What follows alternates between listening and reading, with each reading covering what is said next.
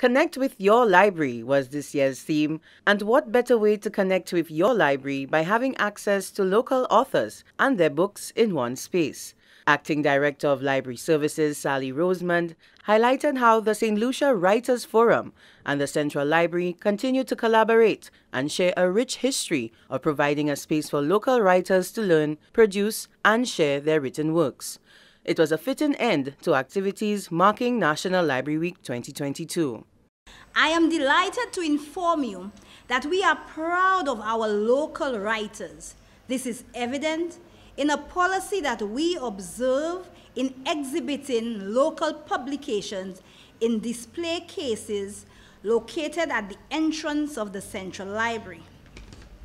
We have a rotation system in which batches of different books are displayed to the public, thereby giving all writers the spotlight sometime. We welcome our writers and treat them with the same regard. The Saint Lucia Writers Forum has made Central Library a meeting hub and a literary home for many years now.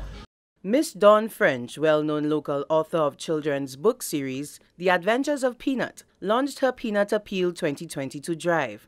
Once a year, a call is made for a contribution of $20 or more to go into a pot to finance the publishing of one of the Peanut tales to give away to children for free. The first Peanut pledge was in 2017 when 85 copies of The Peanut and the Bird was sent to Dominica as part of relief efforts to libraries after Hurricane Maria. In 2021, a whopping 500 books were distributed equally between St. Lucia and St. Vincent in response to the recent volcano eruption. So again, with the cooperation with St. Lucians, we put our $20 together. We printed 500 books. 250 went to St. Vincent, for which they were really, really thankful, and 250 got distributed in St. Lucia. Of course, I'm looking for my 500 again this year, because this year all 500 will be for St. Lucia, and the more books we have, the more children we can reach. The book chosen for publishing this year is Formidable Floor, for whom Peter Floor is named. Donations are collected from May to July, with printing set to start in August. Donations can be dropped off at the Central Library during working hours. Two more authors also launched their books. Miss Sherma Snack Modest, releasing Cinder Tale and Add to My Thoughts, and Mr. Gyan Chand Raymond, well-known English language educator, releasing Enticing Short. The books of our local authors are always on display and available for reading at the Central Library.